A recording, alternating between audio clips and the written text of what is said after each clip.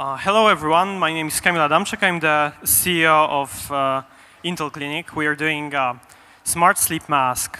Last year we finished the biggest Polish Kickstarter campaign. We raised almost $500,000 with our sleep mask, wearable mask. So today I'm going to tell you a little bit about the wearable market, why it's getting more and more interested. And I would also like to tell you a little bit more about the development of our product. I would like to tell you more about our device, what it is and what it isn't, and about our delay. We are running over a year delay from our initial schedule. So I would like to tell you a little bit more why this delay occurred. So let's start about the wearable. So I have little fancy graph which illustrated how the market rapidly grow. But I think it's just recently a couple of news occurred. So I think it will be a very interesting topic, and it will be a very interesting piece of market. I don't know if you heard, but there is a sleep tracking device called Sense. Last year they closed almost $2 million Kickstarter campaign, and just recently, last week, they closed almost $40 million A round, at the valuation between $250, $300 million. So it shows that people are getting closer look at the wearable stage. And I would like to tell you more why it's so late. So probably 2 years ago, a lot of experts said that it should be a wearable year, and the wearable should be a key element of the biggest deal 2 years ago. And I would like to tell you a little bit more why it didn't happen. The second deal is a Fitbit. They just went public last week. They raised a really huge amount of money, much more than they expected. So this is just 2 deals from the recent month. So it really shows that this space is growing really rapidly. I would like to stop here a little bit and want to review about the wearable, what's the future of the wearables, and where is the place of wearables in comparison to professional medical devices, and what's the main purpose of all the wearable devices. Basically, a lot of wearable devices, most of them, tracking our organism, our body, our health, and provide us with a lot of information. The accuracy is another topic. However, one of the most important things is increasing awareness among people. So if we are more aware about our health, about our body, probably we will choose the more healthy way of acting, way of living. So this is all about the prevention. With devices such as Fitbit, we could prevent from risky behaviors, and we could act more healthy.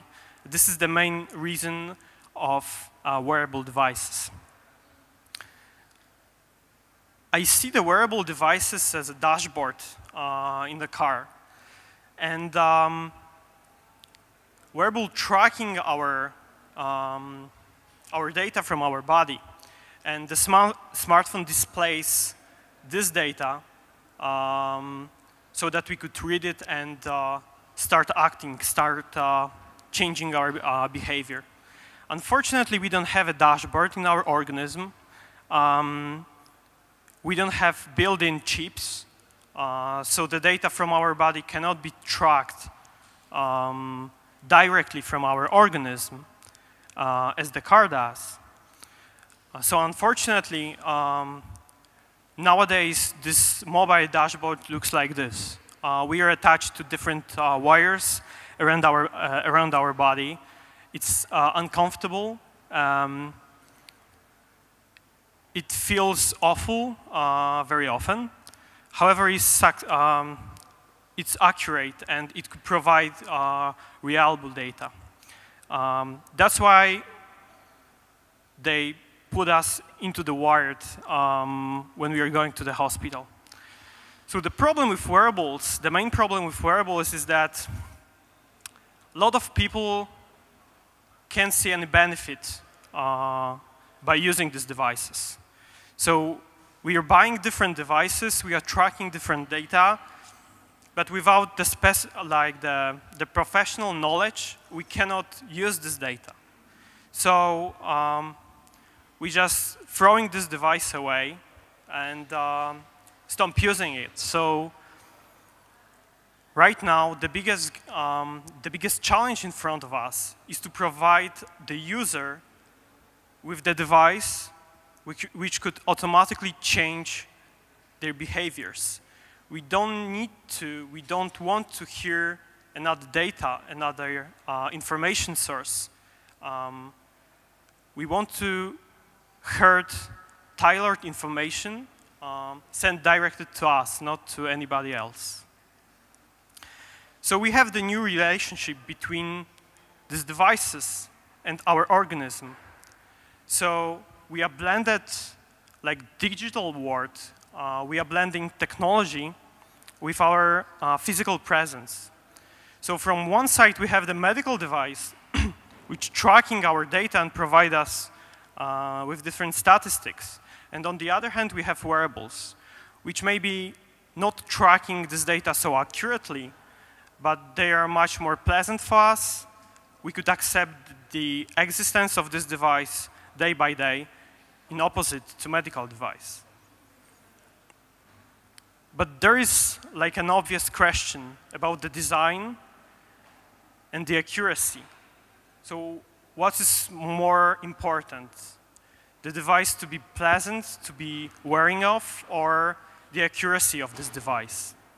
So I think that the future of medical devices and the wearables will be the same. So the wearables blend with medical devices, because the goal of medical device is to be not invasive as possible, and the goal of wearable is to be as accurate as possible. So if we combine those two goals, we will get one device, medical device, which will be very present for the people who wear it, and will be at the same time very accurate. So if you take a look at the step counting from the different devices across the market, we could see very huge changes if you are tracking only one person throughout one day. So this device we're been using at the same time, but the same person. So we could see that right now on the market, there is different amount of accuracy. This is hard to say which one of these devices is the most accurate. We just see that the amounts are different. We have the same situation if we take a look at the sleep measurement. If we compare different sleep trackers across the web and across the market, you will see significant changes in the outcome of the measurement of these devices. So it is obvious that it is really hard to say which one is the best. In case of sleep measurement, we have the golden standard, which is the polysomnography at the top of this graph. However, if we go deeper into the sleep analytics, we will see this kind of graph. So this is the so-called seeing scourge. So the physician gets this kind of graph, and they need to decide which stage of sleep occurs in which moment. The problem is that if we compare two human analysis, we will get two different outcomes. And the difference between those outcomes are up to 60%. So it's more than half of the measurement, so it's almost the lottery. So the problem with this kind of measurements, where we have the subjective parts of this analytics, is that we cannot simply teach our device how to analyze biological data. We need to make the mean outcome from different physicians, from different people analytics, and then teach our device to act as a cohort of people, not one person. This is the biggest problem. So what is all about the NeuroOn? What this device does? What this device can help me? So I have few questions in the next couple of slides, and I would like to answer you a couple of fundamental features of this device. So the first question is about sleeping. So is the NeuroOn about sleeping 2 hours per day? No, it's not. So the second question is about not sleeping at all. If this device could like magically help me not sleeping at all, just like working for the whole day. No, it won't help me this way. If the NeuroOn help everybody and every time experience the lucid dreaming, no, it won't help you experience lucid dreaming every time and every person. So is it about the accurate sleep tracking? Yes, this is about the accurate sleep tracking. Is it about automatic sleep tracking? Yes, this is the right answer. Is it about the beating jet lag if I'm traveling overseas? Yes, this is about the jet lag. And is it about helping me sleep better? In some ways, of course. Yes, it is. And is it about increasing my efficiency in the morning? Yes, this is about the increasing efficiency in the morning. So the NeuroOn is the device which helps you adjust your body clock to your needs. So this is not the magical device that helps you not sleeping at all. It just adjusts your possibilities. It helps you adjust your organism and how your organism function to your expectation throughout the day. So how the device works. So the NeuroOn tracks your sleep, but as I mentioned before, it is really difficult to objectively track your sleep. So what the NeuroOn does, it tracks your sleep by measuring your brainwaves, eye movement and muscle tension. This is the golden standard of sleep measurement. And then automatically analyze this sleep. But as I mentioned before, we are not comparing human analytics to the machine analytic. We are comparing machine analytic into the cohort of people. So we are taking mean outcome of the group of people who describe the sleep, and then we teach the computer to act as a group of people. And the result is precise sleep analytics. Of course, it's not as precise as polysomnography study. However, this is the mean of different person from the cohort which describes the sleep.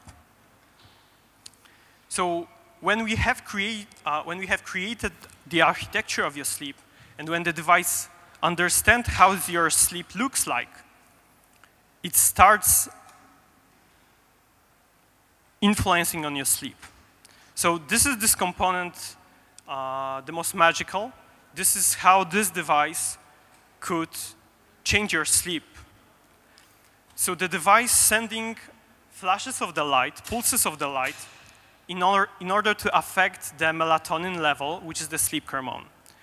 Melatonin is produced inside our brains and is responsible for feeling sleepy. and being awake at the same time. So when the melatonin amount is high in our blood, we feel sleepy and we are going to sleep. When by the end of the night, the melatonin level dropping down, we are waking up.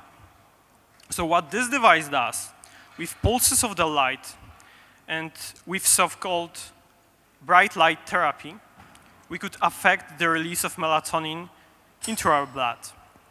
So the light therapy is a medical therapy, and it's widely used across the world in different hospitals and also in the consumer devices. If you Google light therapy, you could see many outcomes. However, right now, this therapy is used for treating seasonal affective disorders, so-called winter depression, or trouble of falling asleep, mostly. However, last year, by the end of the last year, there was one significant invention at Stanford Medical School.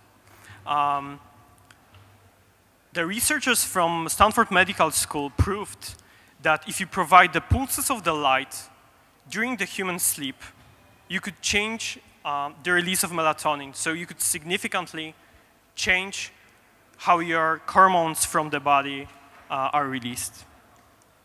So the NeuroOn used this technology. We are providing pulses of the light through the closed eyelids in order to affect the release of melatonin, which is a sleep hormone. So saying in a nutshell, through the closed eyelids, we communicate with our brain, with the place in our brain called suprachiasmatic nucleus.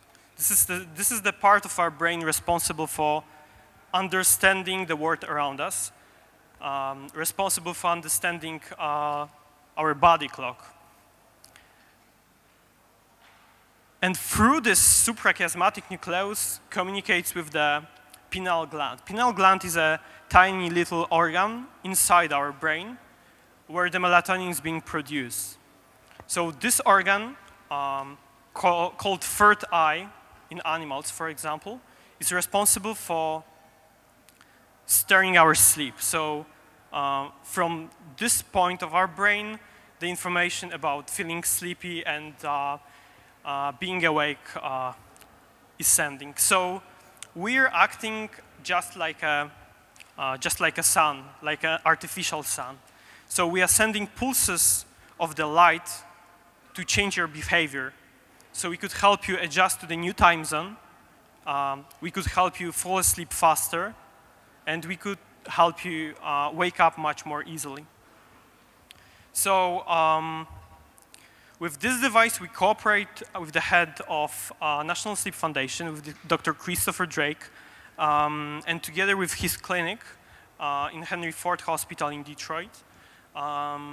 This week, we are starting clinical trials of this device.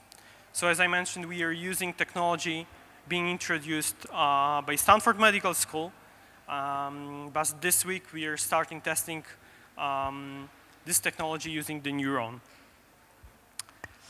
And right now, couple words about our delay. So the delay is running longer and longer. It's more than a year right now. So I want to tell you a story about the development of this device and what it took us so long to show you the real thing. So the answer is the design. So a lot of you think that, we had this problem with the Kickstarter backers. We weren't communicating this design the right thing, so a lot of people thought that this is because of the wrong color of the mask. So these devices, we don't like these devices, so we are working harder and harder to design more pretty pattern in the front of the mask. However, the design is the whole device. And one of the crucial things inside this device are electrodes. So inside the NeuroOn, there are 3 electrodes, and it's crucial for these electrodes to constantly touch the human forehead. without this contact, we cannot analyze your sleep and we cannot create architecture of your sleep.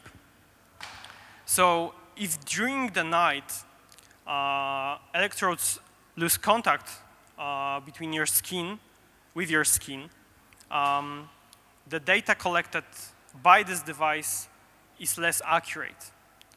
So this is the first thing and the first device, first design. The second design is being cozy by this device. So this device is created for you to sleep with. So this is crucial for this mask to being worn every single night. So if this device is not comfort enough, you won't sleep with this device for a long time. And there will be the same outcome as a couple slides ago, that a lot of you could buy this project and then put it away because it won't be comfortable. So at some point, we had the final device almost ready to be shipped. But after a couple of trials, we got the feedback that it's terribly uncomfortable. And people almost cannot sleep with this device.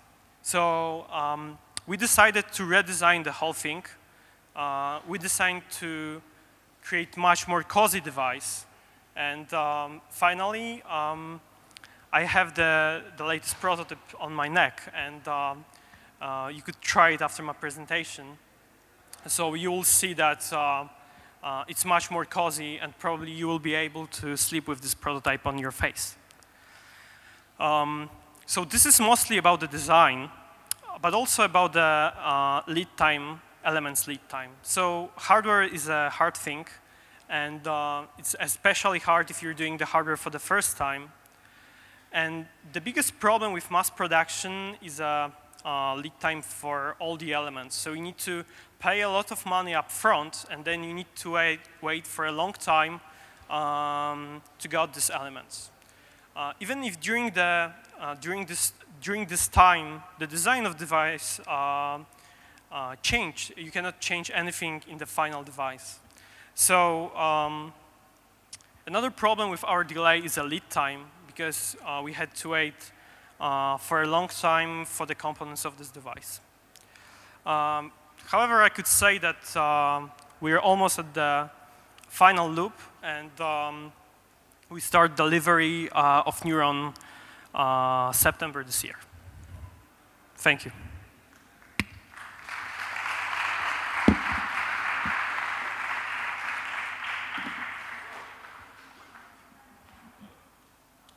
My microphone doesn't work. Oh, sorry for you guys. That was my fault. You were on LeWeb, right?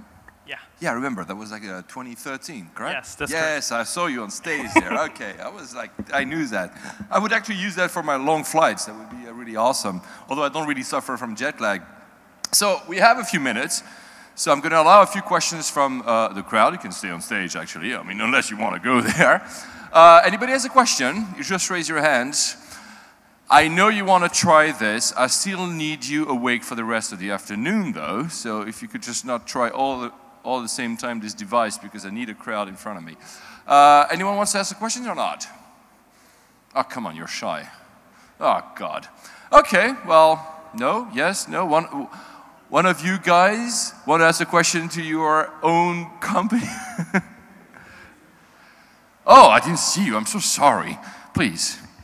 Go ahead. Hi, I learned about this innovation. I'm very proud that it's made in Poland. Thank you. But since the time we met first, I also met with your competition, funny enough, just a few weeks ago. And I must say they're spreading bad words, so we discuss it later.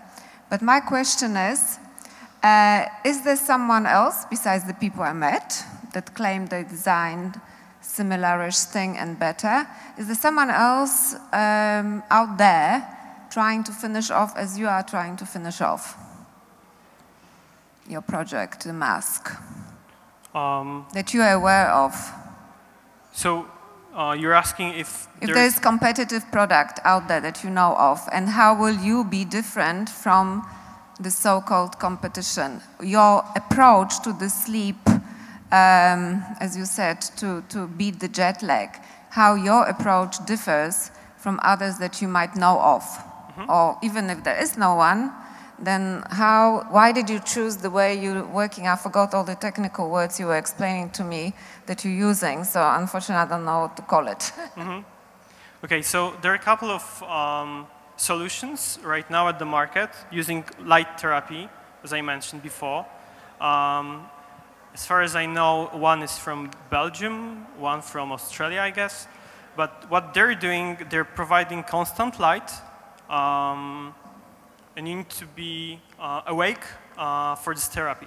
So, and what we're doing differently is we are providing the light therapy in the middle of the night when your organism is the most sensitive for the light. So with this technology, we could shift your body clock the most, because if you provide the light therapy when you're awake, the constant light therapy, you cannot trigger the same effect. Any other question? Oh, you're all asleep. Haha, a good one. Okay, thank you, Kamil. Thank you very much. Please applaud him.